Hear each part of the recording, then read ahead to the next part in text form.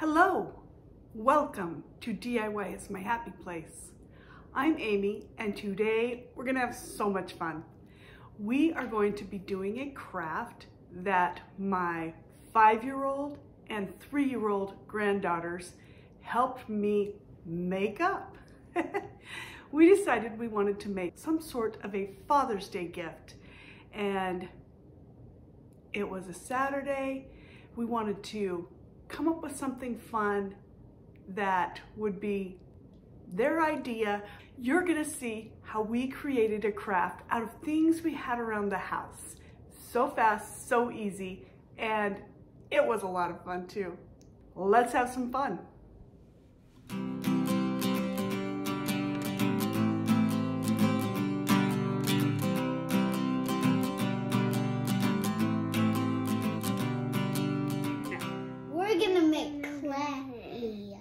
Okay, what do you have to do first? Peel the crust off. Okay.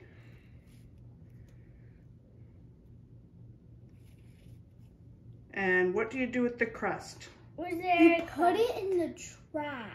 You're not going to need the crust? Nope. All right, give it to me. Thank you. Nice. Oh, Lucy. And then you have to pinch. Because it has to be flat. Okay. Do you want to use a roller? Yes. Oh, we have to smush it. Yeah, you can smush it with the roller if you want, or your fingers. My fingers. Okay. Well, I'm going to make it into that now. It's kind of hard. Why does it have to be hard? I thought clay was soft. We're just making it so that it's like a dough. But dough isn't hard. This dough is. We're going to roll, and then after, we're going to pinch it. Oh, see, that's... Oh. Does it need to be a little rolled out more? Yeah. Okay. So then we're going to pinch it. Turn it around the other way. No, me. Yeah, here. Thank you. Is it good enough? I'm done rolling. Okay, do you want to use your cup? Turn it around. There you go. Push it down really hard and then pull the edges off. I can't push mine hard. Dude, I can take. Oh, oops. Push it down hard. I'm putting the eyeballs on mine. And I'm pushing down mine and taking the crust off. This is really roundish. It is round, isn't it? It's doing good. Good job, Brielle. Done. Okay, now what do you do next, Brielle? Now, I'm going to take out. How are you going to take out? Good. Okay. Then what are you going to do? Wrong way, Brielle. This way. Okay. And what are you going to do next? I'm going to put the eyeballs. Now I'm going to do... Hey, how did you roll off? What are we going to do with those eyeballs so they don't roll off? Glue them. We're going to glue some antennas on. After the clay dries, we're going to put some glue for the antennas and for the eyeballs. I'm making antennas. And what are you making ultimately when you get done with this? Ooh, I think ladybugs don't have tails. Are you making a... Ladybug! We're gonna let the dry and we'll see you in a little bit because this is DIY is my happy place! As you can see, we're having too much fun. Once you get your circles all made into shapes, go ahead and let them dry overnight. And then that it's time to paint. Now I did put some brown paper down on the table so no paint would get anywhere, and we are using unicorn spit because it really spreads out pretty easily, but you could use any kind of acrylic paint or whatever you happen to have. I know they sometimes even carry acrylic paint at the Dollar Tree, so it's just whatever kind you want to use. Now we specifically wanted to make ladybugs because this is something that their uncle loves, and we were making one for an uncle for his birthday and one for their dad for Father's Day and one for their grandpa. So we just, once we got on the idea of the ladybug, we went ahead and stuck with ladybugs, but you could do however you want. The thing that I love about this so much is they really came up with the idea on their own. I helped them figure out how we could make it, and then I'm letting them do as much of it as possible. There's a little bit of gluing at the end that I'll do with hot glue, but otherwise I'm letting them kind of just take the reins on this one. And even little tiny 3-year-old hands can do it and have fun being able to create something. And all you have to do is just get red paint on both sides on all edges. And once those are completely dry, it is starting to come together as our little ladybug. I was thinking this would be so cute as even for little kids to do during a birthday party. I will say it's nice to have the little aprons. We picked those up from the Dollar Tree and we've used them so many times, but it does help to keep the paint off cute little kids' clothes. So I just let them get the circles completely painted and then let those dry. Now, the circles that they made, they thought were going to be for eyes, but those are actually going to be the legs. The idea that my granddaughter had was to make a little tray to hold a ring, like your wedding ring at night. And she thought her dad would love it. And I agree. I think it's a splendid idea. So we're just going to get some paint on the little circles that we made, and we'll glue those to the bottom as little legs for this dish that will be a ladybug dish to hold rings on. And I think it'd be really cute for little girls too. You could give little fun little pushable rings as a gift. They could make the craft and then have this as a gift. Okay, now Lucy did come back when I wasn't even watching and put little spots on for the ladybugs. I would have videoed her, but she got it. She is such a little DIYer. I just absolutely love it.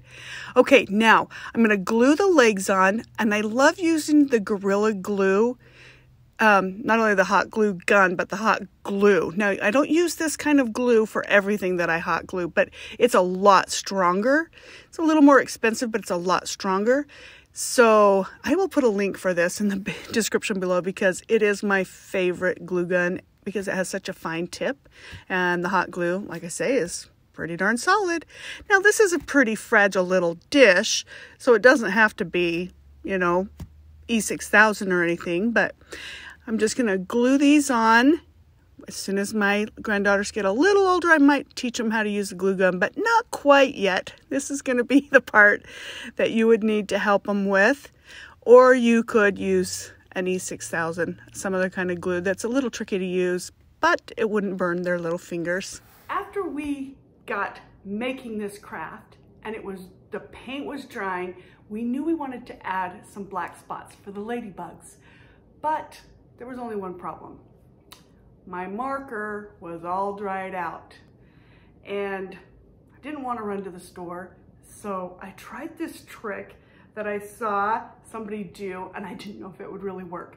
But basically what you do is you take a marker, you tie a string to the end of it like this. This is crazy. And then you just spin it in a circle. And the centrifugal force of this, did I say that right? Centrifugal force will spin the whatever ink is left to the bottom of the marker, and you'll get a few more days out of it. So that's exactly what we did, and that's what you can do too when you want to elongate the life of a marker. All right, back to our craft. Okay, back with my markers. You're going to want to have a black marker and a white marker for this next part. Now, this is pretty simple. Again, I would have had my granddaughters, but we didn't get it done before they had to leave. So I'm finishing the last part. But again, this part could easily be done with little toddlers. So I'm just doing a half circle right up through here in black and just fill it in. Now, you can use one of the fine tip markers or a fat marker, whichever one you have handy. And again, this is another one of my markers. I got the ink to the bottom so it would work again. So we're going to do a half circle and then a triangle. And then it'll look like the wings are starting to lift on our cute little ladybugs. So I'm going to go ahead and put them on both. And I really can't believe how fast and easy it really is. And it can turn out so cute.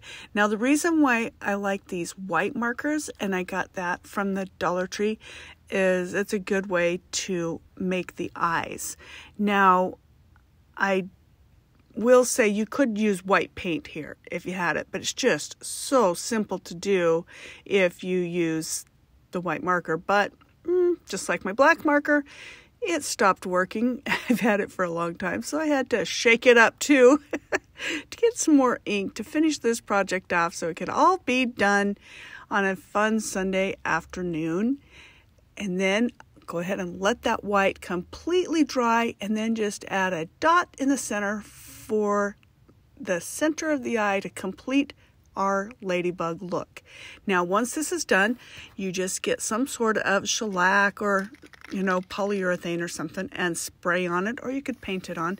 And here's the crazy thing. I have made things with the bread dough like this before, and once you shellac it, it won't mold. It just doesn't touch the air. So it has a nice longevity.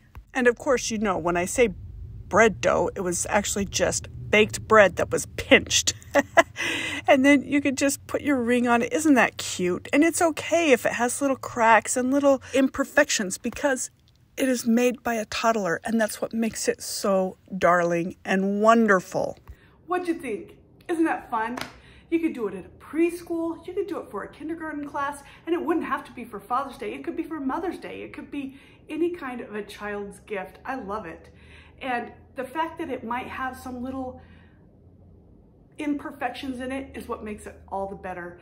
And if you really want to make it their own, make sure you have them sign the back or draw a picture of themselves on the back. That's all there is to it. If you want to see more videos like this, make sure you like and subscribe. Oh, and just so you know, we are going to be doing a live this Thursday night at 7:00 p.m. Central Time. So ring that bell to all so you can be notified when we go live. It's gonna be fun. We're gonna do 4th of July gnomes with curly hair. I'm so excited for you to see it. So I'll see you again soon. See ya. DIY my happy place.